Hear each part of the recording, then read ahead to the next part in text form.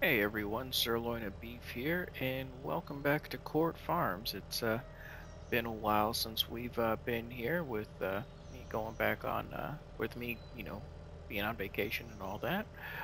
But happy to say that we are back and running, as our regularly scheduled videos. So good to be back. As you see here, we are in the month of January, and we left off in December. It was um, getting kind of dark pretty much the end of the day, and we just finished up with everything. So we went ahead and forwarded on to January. And as you see here, we're at the store. We got this DHL container here because per this right here, you see we got the farmers market mapped because that's the highest price for milk right now, which we have 15,000 liters. And if we look at the price fluctuations, January is the best month. So figured we would go ahead and start the episode off nice and easy. Gonna go ahead and run to the farm and fill this up, and we'll make a trip over to the store to get that sold. Because this time of the year, there's really not a whole lot to do. It's a lot of just kind of fast forwarding through the months and trying to get to the spring and summertime when we actually got some work that needs to get done, because of course all our fields are planted and set and ready to go, with the exception of one that I remember we were saving out for corn, um, which is also one of the reasons why we want to go ahead and get this milk sold, because we want to make sure we can get some more money in the bank so we can get the planter, or at least lease a planter, uh, to get that field planted when the time comes. But I hope everyone is doing well. I definitely missed being away. This is probably one of my favorite maps, and probably one of the favorite playthroughs that I got going on right now with all the other ones on the channel. I don't know what it is, just something about just this map and everything. I'm just really enjoying it, and I hope everyone else is as well. But let's see, we're almost back to the farm here. Let's jump inside, get a little inside view here for a little bit.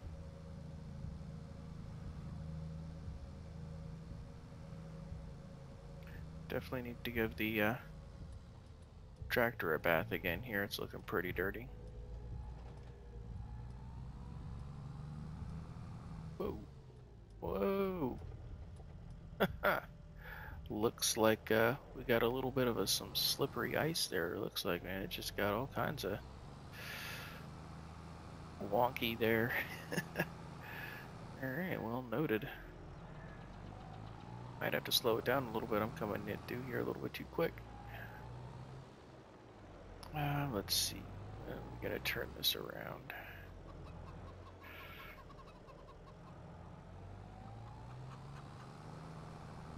Let's see. It's up here. We should be able to back it up and then turn right, and then we should have a straight shot into getting it into where the milk tank is. Yep, there we go. Alright, let's run back here. There we go. Come on, gate. There we go. Getting a little stubborn. Oop. And that super strength off. So I actually put the container on top of there, cheated a little bit. Don't tell no one. Let's see.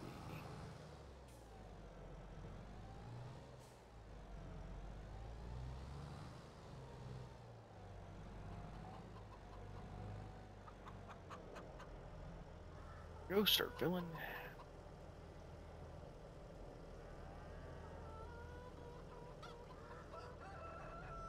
Alright, there we go. 15,000 liters. Let's get this out here.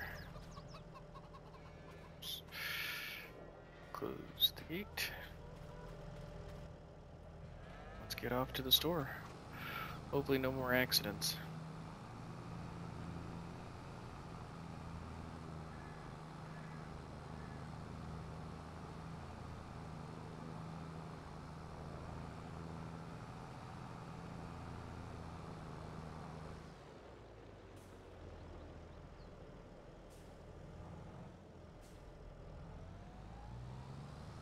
Traffic looks good. Let's go.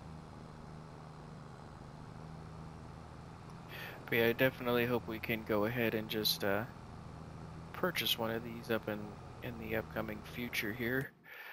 Oops, I didn't mean to do that. Let's go there. Okay. Um, my brain is still stuck on Starfield controls. But yeah, hopefully we can go ahead and just purchase one of these trailers in the future, because I definitely enjoy. I definitely like them. I think they're really high quality and will just look really good and everything.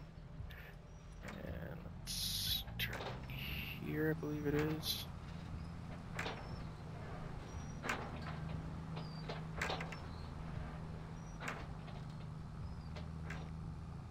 Of course, I would like to also get one of the other, like a forklift or something that is designed to actually take the containers on and off, because it's kind of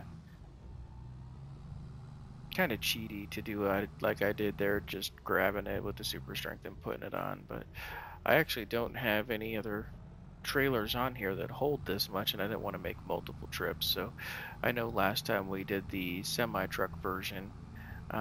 This time I figured we could just use a tractor, save a little money, so we don't have to lease a big old truck, and we can just haul it this way.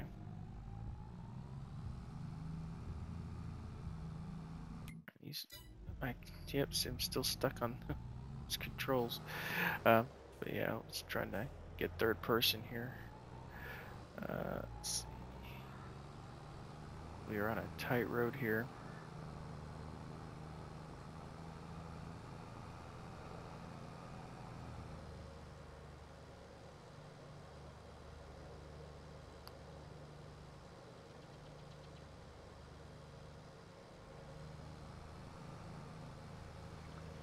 Alright, here we go. Looks like we're here. It's one of these anyways. Let's see. Looks like it's all in the same place.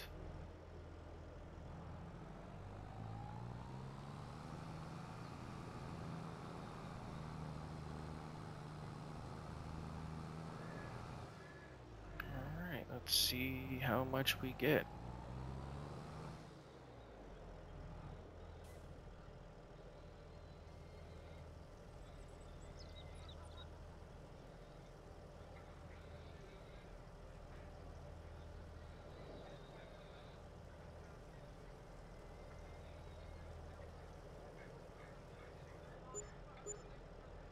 Alright, look at that. What's that? 34, 37, no, almost 38,000 yen, just over with the environmental bonus. That's awesome. So definitely got a nice little cash injection there. Because of the weather here being a little weird, we're gonna go ahead and just drop that off there. And let's see, here we go. I'll return that and return that. And still made pretty good money off that, because it's only, I think it was only like $1,500, $2,000 for the trailer, and then the tanker itself is really cheap. It was only like $250 or something like that to lease it. So definitely made our money's worth on that for sure. Oops. What was that? I didn't see anything there. All right. Seem to be crash prone today.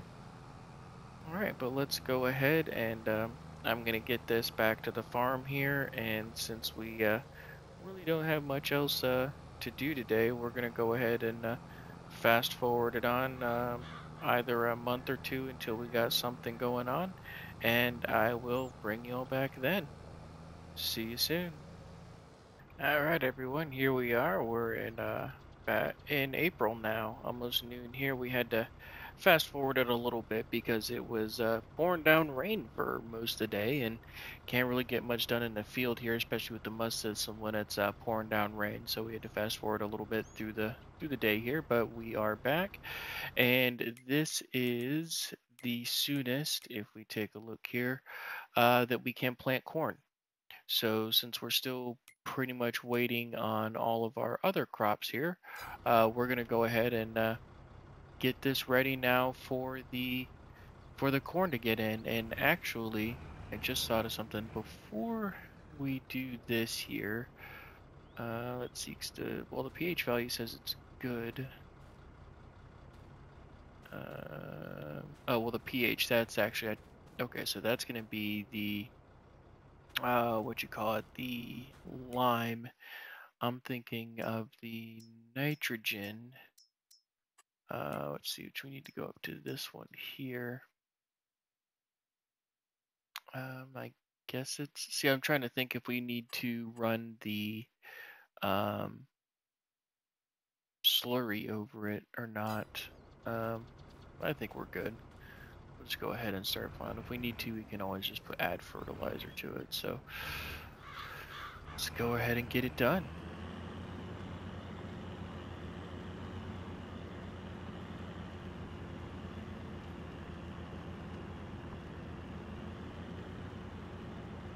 And in the couple of months there that we were that I fast forwarded through here, we were just taking care of some of the animals. Nothing too crazy.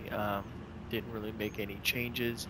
Went ahead, fed the cows, fed the rabbits.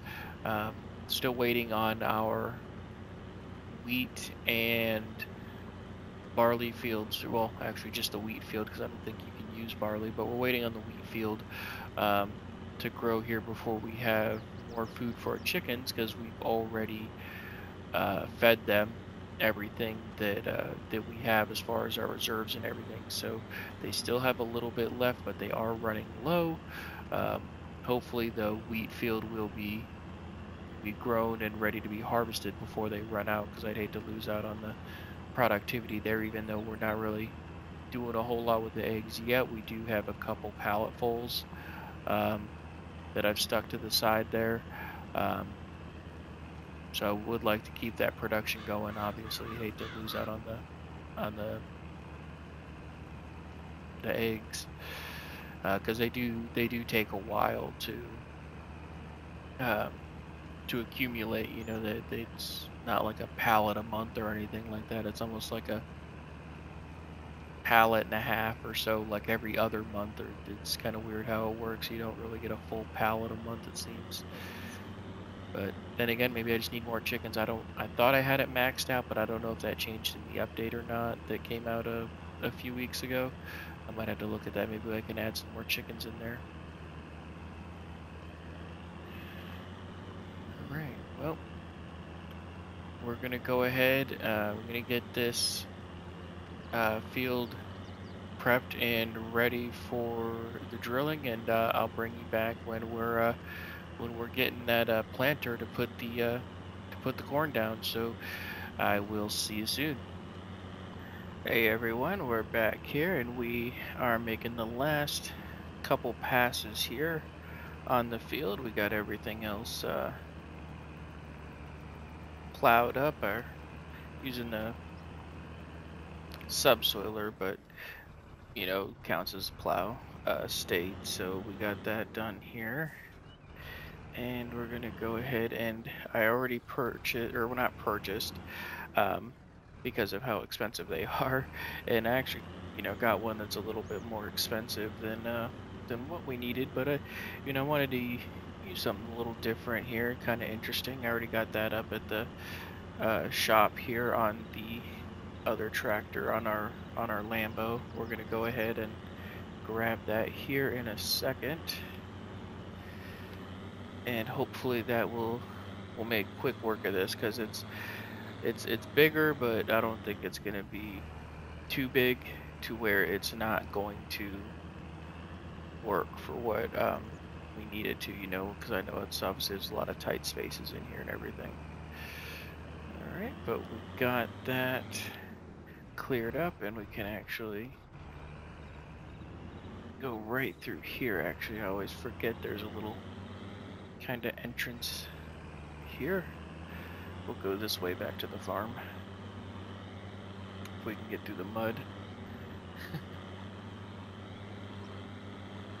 You know, as kind of an aesthetic kind of thing and everything, I kind of enjoy the mud mod and everything on here, but I think with some of the difficulties that it poses and adds to the game, I don't, I'm not really sold on having it on every single playthrough. But if y'all like it and you think it's definitely something that this should be on there and the map supports it on any playthrough we're doing, you know, let me know and I'll throw that on there for everyone. Alright, so let's get this backed in here.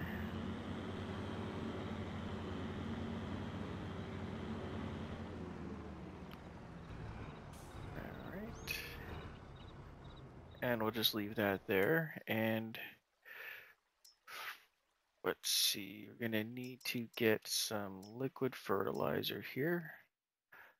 I don't know how much it's gonna hold, so we'll buy one of those for now. And we need some seeds, so we'll buy that many. That should be good. And then we'll go ahead and tab over here. As you see, we got the case, I think it's called, what is it, the early riser. Yep, early riser printer, 12 row, 30 inch. So we got that. And then of course I also leased the crop sensor on the front, since the other tractor, the Fendt, is the one that has the Iceria thing on the built into it. This one doesn't have one, so I went ahead and leased that so we can utilize that when we're planting and everything. And plus it's got the fertilizer on there, so it can hopefully manage that as well. So let's get this filled up. All right, looks like we're not going to take the full amount of fertilizer, so that's fine. And let's see, we're just going to get over to the seeds. So you should be able to back this up. And then come over on this side. And oops, drive right into them. See how many seeds this will hold.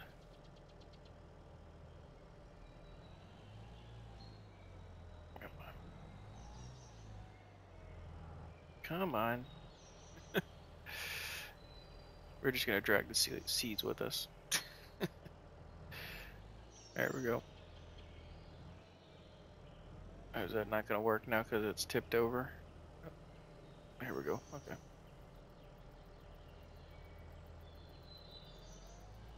Why is it stopping at 70%?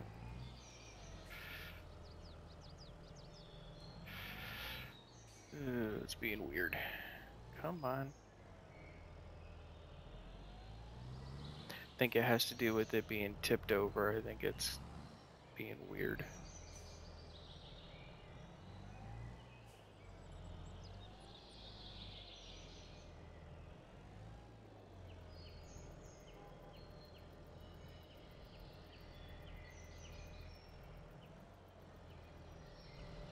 Alright, and well, here's where we're gonna have to do this here.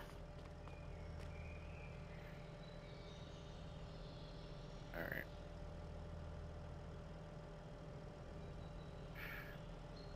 There. Now let's see if it'll load on there properly.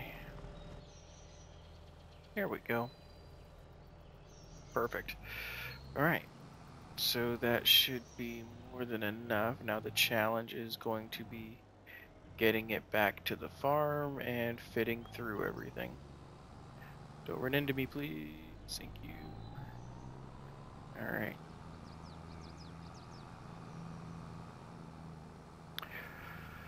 Alright, so let's make this trip back to the farm here. Shouldn't take too long, so I won't cut this out. Only be a minute or so to get there. And then hopefully we can get this planting done real quick as well, because it's a, I think this is a 9 meters, I think, width on it, so it should have a pretty good width to it, and we're not doing a huge field. Definitely hope some of the crops come through on their prices, because leasing the forage wagon, that's going to definitely cost a pretty penny.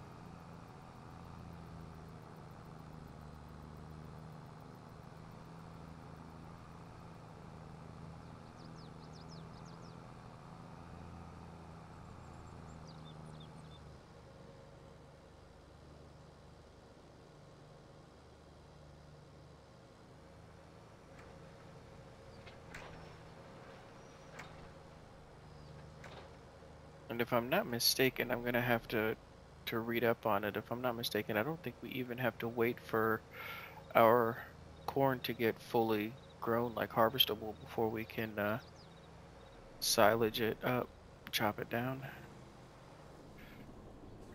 Go. And obviously, because of how tight the areas are, we're gonna have to get all the way to the field before we open this up, because it's gonna get quite wide. Got chickens. Obstacle 1 is this gate. Yep, I knew that was gonna happen. Because I knew this thing can barely fit as it is. Come on. And of course it makes it even more difficult with the mud here, because then we start getting stuck on that.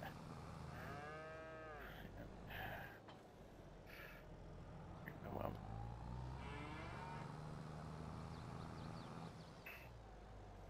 So you can lower that down to pick us up a little bit. Alright, well, let's see. Can we... Oh, it's gonna get stuck. We're gonna have to back all the way out.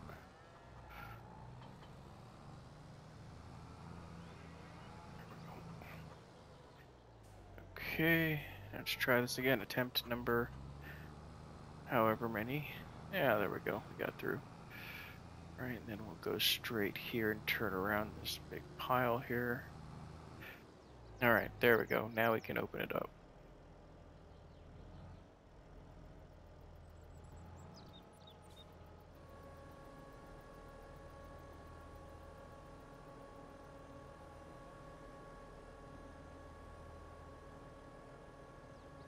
And open the crop sensor. Right.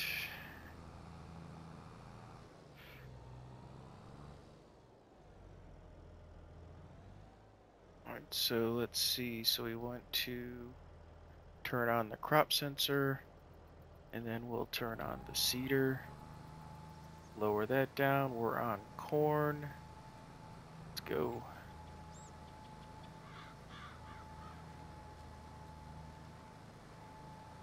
And this is going at 9 miles an hour. This should take care of it nice and quick.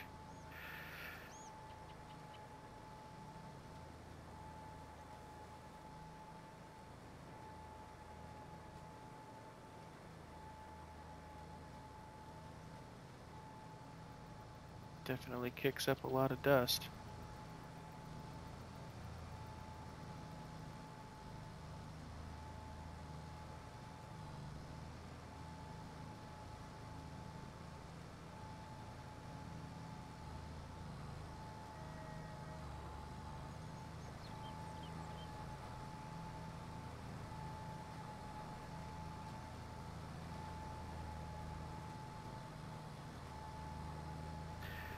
Either this is a little bit smaller than I thought it was going to be, or this isn't as wide as I thought it was going to be. Because it looks like we're going to have to make a few more passes than what I thought here. But definitely trying to squeeze through the gate in there and everything. I definitely think this is the right size. Anything bigger, I think we would have had a much more difficult time trying to get this in.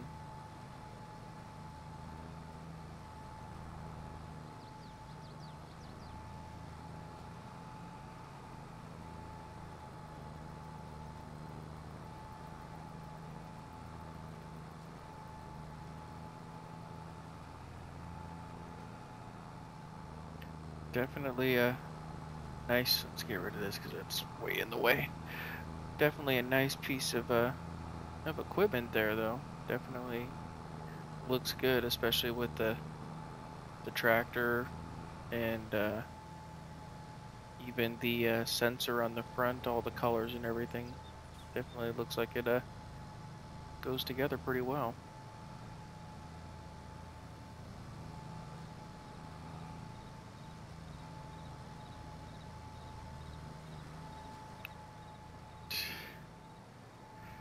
Well, let me go ahead and get this finished up, and I'll bring you back when we're done with that. See you soon. All right, and we're back here making the last couple passes, and that definitely went by a lot faster than I thought it was. I guess I'm just a bad judge of time today, but it seemed to be moving moving right along rather quickly there. Didn't take too long, so that's definitely good. I'm definitely loving this setup here. It definitely seems to be working quite well with the sensor on the front and the variable seed rate, and then of course, as you can see by the mini map there where it's showing the nitrogen, it's applying the nitrogen as well. So we're getting the fertilizer in there all at the same time. So we're not going to have to come back over this field again or do anything like that, um, except maybe to eliminate some weeds. But past that, I mean, this field's going to be good to go, just like the others, and we just got to wait for it to grow. So we'll go ahead and get this one last little spot here, and ending up right at the exit again. Perfect. Oh, hit the wrong buttons. There we go. Trying to turn off the crop sensor because it looked like it was still running. Alright, so let's see. I know there's a lot of mud here. Hopefully we can get through this pretty easy. We'll go ahead and empty this out so we can save the seeds and fertilizer for next season. Come on.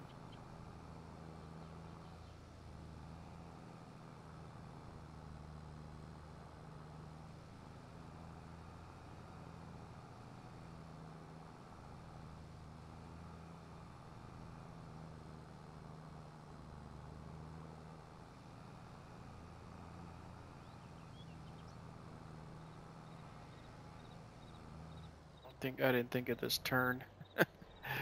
X, that is a sharp turn. Come on, can I pull it through? Uh,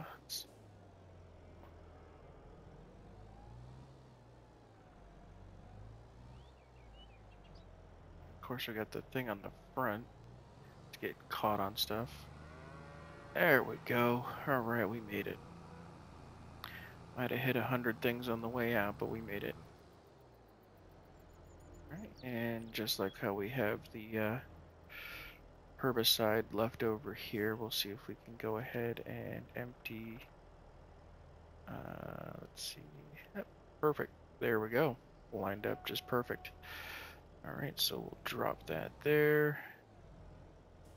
I'll just drop this right over here, and we'll go ahead and return these since we are done with that. Don't want to incur any charges that we don't need there.